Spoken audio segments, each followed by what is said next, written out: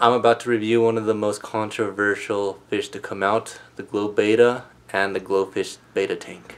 What's going on, everybody? My name is Aaron. Instead of pet shaming you guys for getting the GLO Betta, I'm going to teach you guys how to take care of a betta properly. And then I'm going to set up this GLO Fish tank so you guys can watch how I set it up. And my recommendations, I can already tell the filter is too strong. My name is Aaron and I am a medical student, but today I'm going to talk about something on my channel that is much different than my medical school stuff.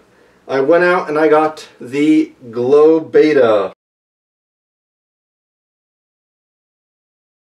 There's a couple reasons the GLO Betta is one of the most controversial fish to come out. One, it's because bettas already in general are one of the most mistreated fish in the aquarium hobby. People think that you can keep them in small bowls. Yes, you can. They can survive in these small bowls, but they're not living a healthy life. Two, they are from Thailand, which is a tropical place, so they need a heater in the tank. Usually keep it between 76 to 80 is a good temperature, but if you're anywhere other than a tropical place, yes, you need a heater. I don't care what any pet store employee tells you or any other person. If it's not above 76 degrees in your house and the water's not going to be above 76, you need a heater in there. 3, you can only keep one male betta in a tank at a time. They're extremely aggressive fish. They're called Siamese fighting fish for a reason. They can be kept with other fish in tanks, but only one male betta. Female sororities are a different topic. You guys should do some research. They don't always work. They can. Sometimes they don't. I currently have one that is going okay. But I have had to remove females in the past from female bettas fighting each other. Alright, I'll show you guys. The guy he's in his tank. So I got a pretty young, he's a standard male. He was actually, I think $16. And that's pretty pricey. PetSmart and Petco, I think they're going to be selling their premium males for around $30. For $30, guys, you can get an amazing betta from a breeder. And yes, it won't have the glow trait in them, but there's beautiful bettas. Just do research. Look for crown tails. Look for Nemos. Look for veil tails, spade tails. Look for butterflies. Look for Dumbos.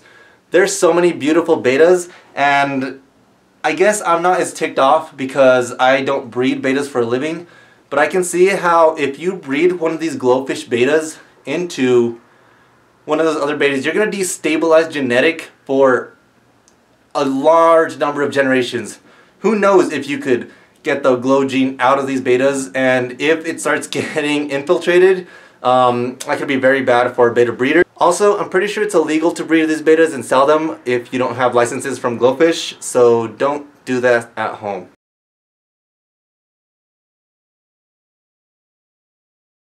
Alright, so right off the bat, I really like what Glowfish did. So their Glowfish with their betta fish in it is 3 gallons. So that's great.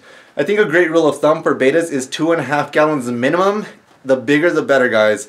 I have read a lot of books on bettas, and the size limit for a betta tank is if the betta can't find food, that's too big. So basically, like any other fish, 3 gallons is a really good size, I think, for one single male betta.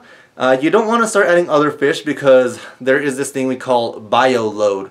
So fish poop and pee just like you and me. So it's going to start overwhelming and it's going to make the water bad. You don't want bad water. That is one of the #1 mistakes a lot of new fish keepers do, is they don't check their water parameters. They don't change water often enough, and that's why I think this is a really good size for one glowfish betta. So let's open it and see what is in here. Before I do that, it has 2 modes, sunlight mode, moonlight mode. It has a filtration system. So a lot of bettas, guys, people say you don't need filters.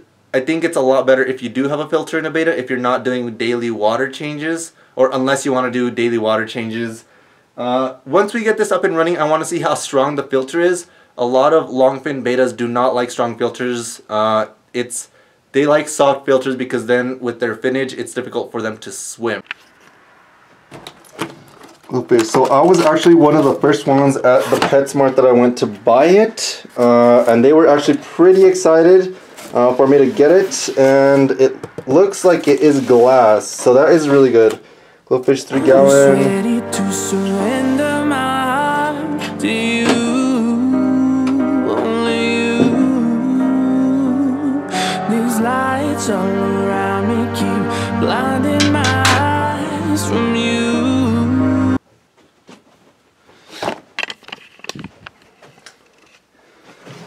Alright guys, so it looks like a nice sized tank. So it's a nice little 3 gallon. Sorry for the reflection.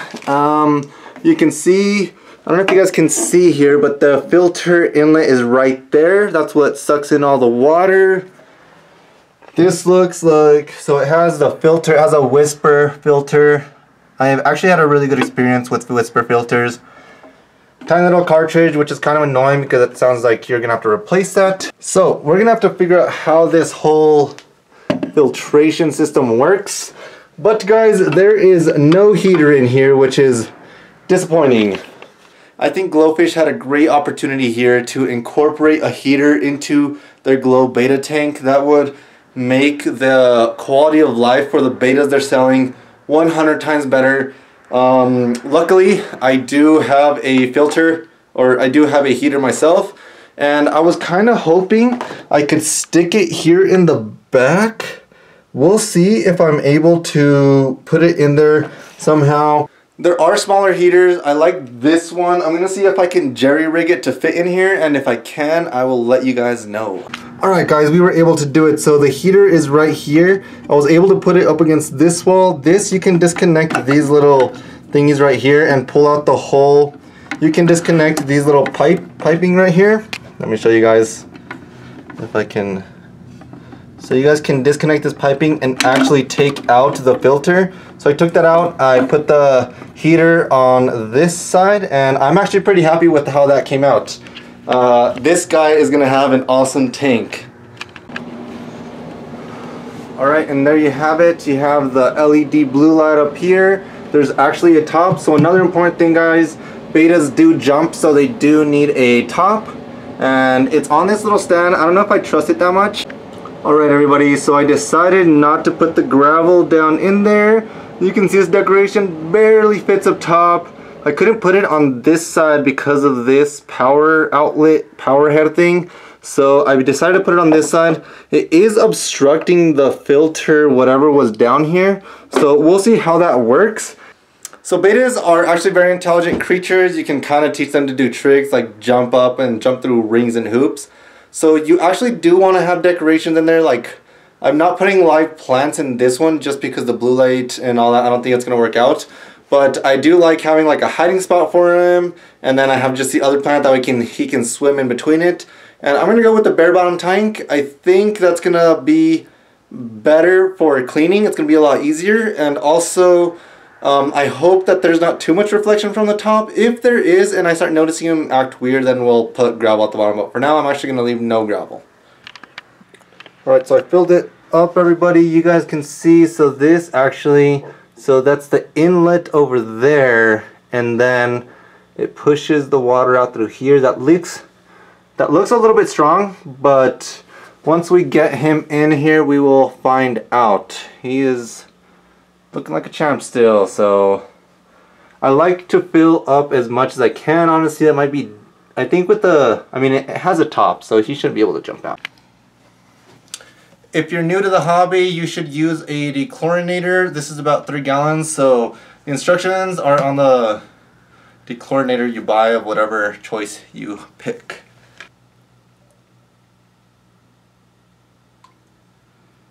For this size tank, it'll barely be a little bit. I've only connected the filter. You're supposed to let the heater acclimate to the water's temperature. So I put kind of lukewarm water in there. I'm going to let the heater sit in there for about 10 minutes before I turn it on. And then I'm actually going to have to find another outlet for the light because, or maybe I'll just get like a triple for the thing over there. But yeah, then we can get this little guy in there.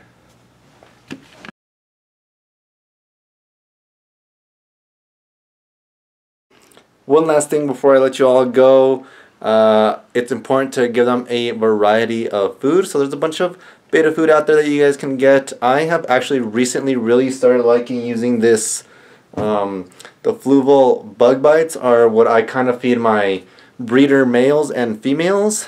I also give them frozen food, so there's like frozen brine shrimp, which is really good, live brine shrimp, blood worms, tube-FX worms, and just give them a variety of food. Not the same thing all the time, but just have 2 foods on hand, and you're gonna love your new little guy.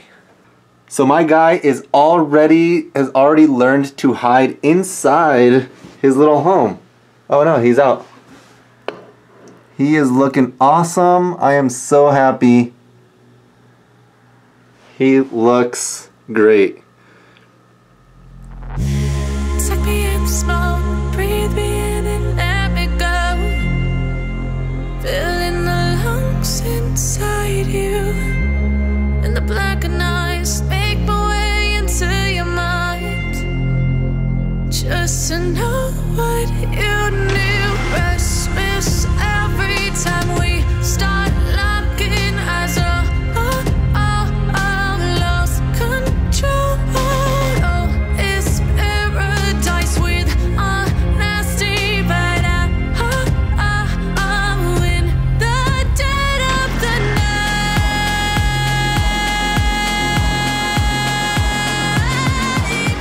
Let the darkness take control.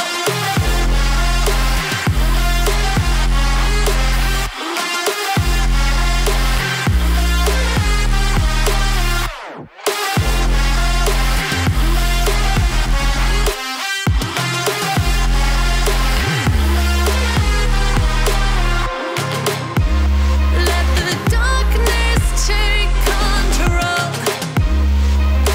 Darkness take control.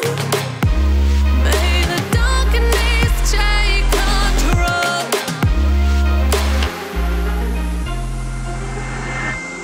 Take me in the smoke, breathe me in and let me go. Sink to your heart to find you. Open up your eyes till you're blinded by the lies, so you can see what you do. Restless